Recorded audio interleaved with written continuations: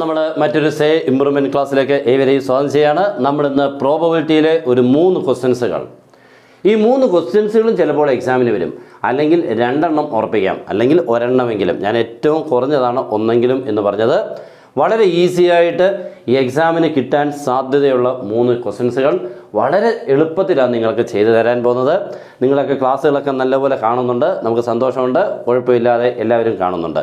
ഇതിലും കൂടുതൽ ആൾക്കാർക്ക് ഇത് ആവശ്യമുള്ളതാണ്, ആൾക്കാരിലോട്ട് എത്തിപ്പെടുന്നില്ല. കാരണം അത്രയ്ക്ക് കുട്ടികളൊന്നും ഇപ്പോഴും വളരെ, എനിക്ക് തോന്നുന്നില്ല, വളരെ ഒരു ആകാംക്ഷയായിട്ടോ അല്ലെങ്കിൽ ആഗ്രഹമായിട്ടോ ഇതിന് ഇരിക്കുന്നില്ല. കിട്ടിയെങ്കിൽ കിട്ടി എന്നുള്ള രീതി കൂടി ഇപ്പോഴും കുട്ടികളുടെ മനോഭാവത്തിലുണ്ട്. പക്ഷേ ഇതിൻ്റെ ഒരു നഷ്ടം നമുക്ക് ഭയങ്കരമാണ് എന്നുള്ളത് മനസ്സിലാക്കാൻ ഇനി ദിവസങ്ങൾ മതി. ഓക്കെ, അപ്പോൾ ഈ കാണുന്നവരാരാണെന്ന് ഞാൻ പറഞ്ഞു, മാക്സിമം നിങ്ങൾക്ക് പറ്റുന്ന മാക്സിമം നിങ്ങൾ വർക്ക് ചെയ്യണം. 1 മിനിറ്റ് പോലും നിങ്ങൾക്ക് കളയാനുള്ള ഒരു അവകാശമേ ഇല്ല. അത്രയ്ക്ക് വീട്ടുകാരെ ഇതിനെ നിങ്ങൾ പ്രതീക്ഷിക്കുന്നുണ്ട് നിങ്ങളുടെ ഈ എക്സാമിനെ. അതുകൊണ്ട് നിങ്ങൾ എല്ലാവരും 1 മിനിറ്റ് പോലും കളയാതെ മാക്സിമം നിങ്ങൾ പഠിക്കുക, പഠിച്ചത് റിപ്പീറ്റ് ചെയ്തുകൊണ്ടേ ഇരിക്കുക. കാരണം നിങ്ങൾക്ക് എന്തായാലും ഇതിത്തിരി ബുദ്ധിമുട്ടായിട്ടുള്ള സംഭവമാണ്, അത്ര എളുപ്പമല്ല. ഓക്കെ, ചെറിയ കാര്യം പോലും നിങ്ങൾക്ക് തെറ്റാൻ ഭയങ്കര സാധ്യതയാണ്. അതുകൊണ്ട് നല്ല രീതിയിൽ കൂടെ പഠിക്കണം. ഇപ്പോൾ ഞാൻ ഈ പ്രോബബിലിറ്റിയെ പ്രോബ്ലം ചെയ്യാമെന്ന് പറഞ്ഞാൽ വലിയ ബുദ്ധിമുട്ടില്ലാതെ, പക്ഷേ പുതിയ ക്വസ്റ്റ്യൻസുകളാണ് എന്നുള്ളത് മാത്രമേ ഉള്ളൂ. പക്ഷേ വലിയ ടഫൊന്നുള്ളതല്ല, ചെയ്തെടുക്കാം. ഓക്കെ, അപ്പോൾ നമ്മുടെ പ്രസംഗം നിർത്തുകയാണ്, നമുക്ക് സ്റ്റാർട്ട് ചെയ്യാം. ഓക്കെ, നമ്മുടെ ഫസ്റ്റ് ക്വസ്റ്റ്യൻ റെഡി ആയിട്ടുണ്ട്. എല്ലാവരും ഒന്ന് ബോർഡെ നോക്കുക. ഇങ്ങനത്തെ ഒരു ക്വസ്റ്റ്യൻ എക്സാമിന് വന്നിരുന്നു. ഇത് വേറെ ക്വസ്റ്റ്യനാണ്. ആ എക്സാമിന് വന്നത് ഇനി എന്തായാലും അത് തന്നെ വരില്ല. അപ്പോൾ വേറെണ്ണം നമുക്കൊന്ന് പ്രാക്ടീസ് ചെയ്യാം. Okay, the random variable capital X has A probability distribution. Okay, P of X എന്നാണ്. നോക്കുക, ഇവിടെ എക്സ് ഇങ്ങനെ നേരെ കുറേ വാല്യൂസ് തരും, പി ഓഫ് എക്സിന് നേരെയും കുറേ വാല്യൂസ് തരും. വളരെ എളുപ്പമായിരിക്കും. അവിടുന്ന് കെ ഉണ്ടാവും മിക്കവാറും, കേട്ടല്ലോ. അങ്ങനെയാണെങ്കിൽ ആദ്യം നമുക്ക് ഈ കെയെ കണ്ടുപിടിക്കുക. എന്നിട്ട് ഇതൊക്കെ കണ്ടോ, ഇതൊക്കെ കാണുമ്പോൾ നമുക്കൊന്നും മനസ്സിലാവത്തില്ല. ഇപ്പോഴൊന്ന് കണ്ടോണം, അടിപൊളിയായിട്ട് ക്ലിയറായിട്ട് മനസ്സിലാവും. നിങ്ങളായിരിക്കും ഇത്ര എളുപ്പമായിരുന്നല്ലോ ഈ ചോദ്യം എന്നുള്ളത് ഉറപ്പായിട്ടും പറഞ്ഞിരിക്കും. ഓക്കെ, അപ്പോൾ ഇങ്ങനൊരു ക്വസ്റ്റ്യൻ വന്നു കഴിഞ്ഞാൽ നമ്മുടെ ആദ്യത്തെ പണി എന്താണെന്ന് കേട്ടോ, കെയെ കണ്ടുപിടിക്കുക. കെ കണ്ടുപിടിക്കാൻ ഈ രണ്ടാമത്തെ കോളത്തിൽ കിടക്കുന്ന ഈ 4 പേരുടെ സമ്മ് 1 എന്ന് ഇക്വേറ്റ് ചെയ്യുക. Okay, first part that is K plus 2k plus 3k plus ചുമ്മാ 0 ചേർത്തേക്കാം ഈക്വൽ ടു 1. ഓക്കെ, ഇവിടെ 0ക്ക് നേരെ k, 1ന് നേരെ 2k, 2ന് നേരെ 3k, അതർവൈസ് എന്ന് പറഞ്ഞാൽ 3, 4. ഇനി എക്സിന് വേറെ നമ്പർ ആണെങ്കിലും ആൻസർ 0 എന്ന് എടുത്തോണം. 2 വരെയുള്ള വാല്യൂസ് തന്നിട്ടുണ്ട്, മറ്റുള്ള ഏത് നമ്പറിന് 0. ഓക്കെ, അത്രയേ ഉള്ളൂ. അതിൻ്റെ മീനിങ് ഒക്കെ അത്രയേ ഉള്ളൂ. നമ്മൾ ആദ്യം ചെയ്യേണ്ട ഈ രണ്ടാമത്തെ കോളത്തിൻ്റെ സം ഈസ് ഈക്വൽ എത്രയാണ്? 1. Some of the probability is equal to 1. Okay, ഇത് നോക്കിക്കേ, വെറും k എന്ന് പറഞ്ഞാൽ 1k ആണ്, ഇത് 2k ആണ്, ഇത് 3k. അപ്പോൾ 3, 2, 5, 1, 6k ഈക്വൽ ടു 1. അപ്പോൾ k equal to 1/6. That's all, തീർന്നു. k കിട്ടി. ചിലപ്പോൾ 1 മാർക്കോ അല്ലെങ്കിൽ 2 മാർക്കോ കിട്ടിയിരിക്കും. ഓക്കെ, നെക്സ്റ്റ് നമുക്ക് രണ്ടാമത്തെ പാർട്ടിലൂടെ കയറാം. രണ്ടാമത്തെ part P of X less than 2 എന്നാണ്. P of X less than 2 എന്ന് പറഞ്ഞാൽ ഈ എക്സിൻ്റെ വാല്യൂ 2വിനേക്കാളും കുറയണം. അപ്പോൾ നമ്മുടെ എക്സിൻ്റെ വാല്യൂ തന്നെ ഇവിടെ കിടക്കുന്നത്, ഇതല്ലേ എക്സിൻ്റെ വാല്യൂസ്. 2 എന്ന് പറയുന്നത് 2വിനേക്കാളും കുറയണം എന്ന് പറഞ്ഞാൽ അങ്ങോട്ടല്ല, ഇങ്ങോട്ട് ആരൊക്കെയുണ്ട്? എക്സിൻ്റെ വാല്യൂ 2വിനേക്കാളും കുറവ് ആരൊക്കെയുണ്ട്? 0 ഉണ്ട്, 1 ഉണ്ട്. That means P of X equal 0 and P of X equal to 1. That's all. 2വിനേക്കാളും കുറയുക എന്ന് പറഞ്ഞാൽ 2വിനേക്കാളും കുറവ് 2 വാല്യൂസ് ഉണ്ട്, 0യും 1. അപ്പം എക്സ് ഈക്വൽ 0യ്ക്ക് നേരെയുള്ളതും 1ന് നേരെയുള്ള പ്രോബബിലിറ്റീസ് തമ്മിൽ പ്ലസ് ചെയ്യണം. പ്ലസ് മറന്നു പോകരുത്. 0യ്ക്ക് നേരെ ആരാണ്? കെ. പ്ലസ് 1ന് നേരെ പി ഓഫ് എക്സ് ഈക്വൽ 1ന് നേരെ 2k. അപ്പോൾ ടോട്ടൽ എത്ര കിട്ടും? 3k. 1k plus 2k becomes 3k. കെയുടെ വാല്യൂ കിട്ടി 1/6. അവിടെ അങ്ങോട്ട് കൊടുക്കണം. That is 3 × 1/6. Answer is 1/2. കഴിഞ്ഞു. ഈ 3 കൊണ്ട് 6നെ കട്ട് ചെയ്യുന്നത് കേട്ടോ. ഇത്രയേ ഉള്ളായിരുന്നു, പഠിക്കാൻ പറ്റത്തില്ലായിരുന്നു. വളരെ എളുപ്പം നിങ്ങൾക്ക് പറ്റുമായിരുന്നു എന്നാണ് എൻ്റെ തോന്നൽ. വളരെ വളരെ എളുപ്പത്തിൽ. അങ്ങനെയാണെങ്കിൽ മൂന്നാമത്തെ പാർട്ട് എന്താണ്? P of X greater than or equal to 2. കേട്ടോ, P of X greater than or equal to 2 എന്ന് പറയുമ്പോൾ നോക്കിക്കോണം ചെയ്യേണ്ടത്. Greater than or equal to എന്ന് പറയാൻ 2 2 കൂടുതൽ. 2 2 കൂടുതൽ എന്ന് പറഞ്ഞാൽ 2വിനേക്കാളും കൂടിക്കൊണ്ടേ ഇരിക്കണം. 2 എടുക്കാം. അപ്പോൾ 2ന് നേരെ ആരൊക്കെയുണ്ട്? P of X equal to 2 plus P of X equal 3ഉം 4ഉം ഒക്കെയാണ് എന്ന് പറഞ്ഞാൽ അതർവൈസ് എന്നുള്ളതാണ് ഉദ്ദേശിക്കുന്നത്. കണ്ടോ, 3 ഒന്നും ഇവിടെ ഇല്ലല്ലോ എന്ന് പറഞ്ഞാൽ 3ഉം 4ഉം എല്ലാം ഇവിടെ കിടപ്പുണ്ടെന്ന് അർത്ഥം. പി ഓഫ് എക്സ് ഈക്വൽ 2, 2ന് നേരെ ആരാണ്? 3k പ്ലസ് ഇയാളുടെ പ്ലേസിൽ ആരെന്ന് കൊടുത്തോണം? 0 എന്ന് പറഞ്ഞാൽ 2-നേക്കാളും വലിയ വാല്യൂസുകൾക്കെല്ലാം ആൻസർ എത്താന്ന് എടുത്താൽ മതി 0. ഓക്കെ, അപ്പോൾ ഇവിടെ greater than or equal to ഉള്ളതുകൊണ്ടാണ് നമ്മൾ 2-നെയും കൂടെ എടുത്തത് കേട്ടോ. ഓക്കെ, 2 3k ഇത് 0 ആയി. അപ്പോൾ 3k + 0 3k നീട്ടി kക്ക് ആരെന്ന് കൊടുക്കണം 1/6, that is 3 × 1/6, that's also 1/2. Problem കഴിഞ്ഞു, മാർക്ക് കിട്ടി. നോക്കിയേ, വളരെ എളുപ്പത്തിൽ. അപ്പോൾ ഇങ്ങനത്തെ ഒരു ക്വസ്റ്റ്യൻ വന്നാൽ ഓക്കെ ആണല്ലോ, സിമ്പിളായിട്ട് നിങ്ങൾക്ക് ചെയ്യാൻ പറ്റും. ഫസ്റ്റ്ലി ഇതിൻ്റെ സമ്മിനെ നിങ്ങൾ ആരെന്നെടുക്കണം 1 എന്ന് എടുക്കുക, എന്നിട്ട് അവിടുന്ന് കെയുടെ വാല്യൂനെ കണ്ടുപിടിക്കുക, എന്നിട്ട് അവർ ചോദിച്ചേക്കുന്ന ഓരോന്നൊക്കെ ചെയ്യുക. ഓക്കെ, അപ്പോൾ നമുക്ക് വലിയ കുഴപ്പമില്ലാതെ എക്സാമിന് ചോദിക്കുന്ന ഒരു ക്വസ്റ്റ്യൻ കിട്ടി. അപ്പോൾ നമുക്ക് നെക്സ്റ്റ് ക്വസ്റ്റ്യൻ. ഓക്കെ, നമ്മുടെ സെക്കൻഡ് ക്വസ്റ്റ്യൻ എല്ലാവരും ഒന്ന് ക്വസ്റ്റ്യൻ വായിച്ച് നോക്കണം. Let A and B R independent events. ഈ വേർഡ് വളരെ ശ്രദ്ധിച്ചോണം കേട്ടോ, independent. Such that P of A 0.3, P of B 0.4, find P of A intersection B, P of A union B, P of A given B. എല്ലാം ഉണ്ട് കേട്ടോ. വളരെ ശ്രദ്ധിക്കണം, വളരെ സാധ്യതയുള്ള 3 ക്വസ്റ്റ്യൻസ് ആണ്, വളരെ വളരെ ഇമ്പോർട്ടൻറ്റ്. ഓക്കെ, അപ്പോൾ നമ്മൾ ആദ്യം ഒന്നാമത്തെ പാർട്ട് ചെയ്യാം. എന്താണ് P of A intersection B? P of A intersection B എന്ന് പറഞ്ഞാൽ നമുക്ക് അതിനെ ഇങ്ങനെ എഴുതാം, P of A into P of B എന്ന് എഴുതാം. ഓക്കെ, എപ്പോൾ മാത്രം ഇതൊക്കെ സാധ്യമാവുന്നത് ഇൻഡിപെൻഡൻ്റ് ആണെന്ന് പറഞ്ഞിട്ടുള്ളതുകൊണ്ട് മാത്രം. ഇൻഡിപെൻഡൻ്റ് ആണെങ്കിൽ P of A intersection B നമുക്ക് എപ്പോഴും P of A into P of B എന്ന് സെപ്പറേറ്റ് ചെയ്ത് എഴുതാം. അപ്പോൾ P of A എത്രയാണ് 0.3, 0.3 0 എന്ന് എഴുതണമെന്നില്ല കേട്ടോ. 0.3 into 0.4 ആൻസേഴ്സ് 0.3 into 0.4 എന്ന് പറയുമ്പോൾ 4 into 3 എത്രയാണ് 12 ആണ്. റൈറ്റിൽ നിന്ന് ലെഫ്റ്റിലോട്ട് 2 ഡിജിറ്റ് മാറ്റി പോയിന്റ് ഇടാം. ആൻസർ ഈസ് 0.12 1.2 എന്നൊന്നും എഴുതരുത്, കാൽക്കുലേറ്റർ അങ്ങ് ചെയ്തേക്കണം, പുള്ളിക്കാരനാകുമ്പോൾ തെറ്റിക്കത്തില്ല കേട്ടോ. ഓക്കെ, അപ്പോൾ നമ്മുടെ ഒന്നാമത്തെ പാർട്ട് കഴിഞ്ഞു. നെക്സ്റ്റ് രണ്ടാമത്തെ part P of A union B. P of A union B എന്ന് പറയുമ്പോൾ നമ്മുടെ ഫോർമുല +1 പഠിച്ച ഫോർമുലയാണ്. P of A union B യുടേത് P of A plus P of B minus P of A intersection B. Okay, അപ്പോൾ നമുക്ക് നമ്മുടെ 3 ഉണ്ട്. P of A നമ്മുടെ ഉണ്ട്, P of B ഉണ്ട്, P of A intersection B ഇപ്പോൾ കണ്ടുപിടിച്ചു, കൊടുക്കാൻ പോവാണ്. That is 0.3 plus 0.4 minus 0.12. Okay, ഇതൊക്കെ ചെയ്യുമ്പോൾ നിങ്ങൾ ചെയ്യേണ്ടത് കാൽക്കുലേറ്ററിൽ ചെയ്യുക. ഓക്കെ, ഇല്ലെങ്കിൽ തെറ്റാൻ ഭയങ്കര സാധ്യതയാണ്. 0.3 plus 0.4 എന്ന് പറയുമ്പോൾ 0.7 മൈനസ് പോയിൻ്റ് ആരാണ് 12. 0.7 മീൻസ് 0.70 എന്നാണ് കേട്ടോ. അപ്പോൾ 0.70 നിന്ന് 0.12 മൈനസ് ചെയ്യുന്ന 8.5 0.58 എന്നാണ്. ഓക്കെ, ഇല്ലെങ്കിൽ ഇതിൻ്റെയൊക്കെ ആൻസർ വേറെയൊക്കെ നിങ്ങൾ എഴുതി വെക്കും, അതുകൊണ്ട് കാൽക്കുലേറ്റർ മാത്രമേ ചെയ്യാവുള്ളൂ. ഓക്കെ, അപ്പോൾ നമുക്ക് മൂന്നാമത്തെ പാർട്ടിലൂടെ കയറാം. മൂന്നാമത്തെ part P of A given B.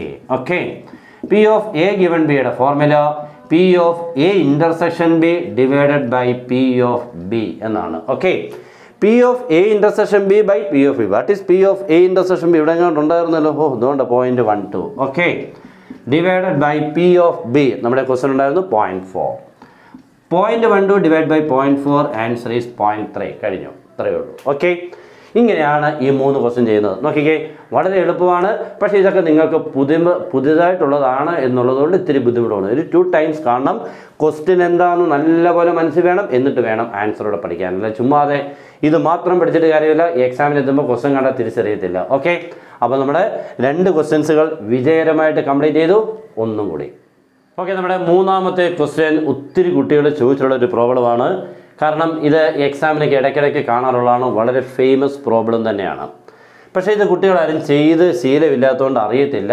നമുക്കപ്പോൾ എളുപ്പം ഒന്ന് ചെയ്ത് കാണിക്കാം. എല്ലാവരും കൂടെ നിൽക്കണം, പഠിച്ചോണം. Okay, probability of solving A specific problem independently by capital A and capital B are 1/2 and 1/3 respectively.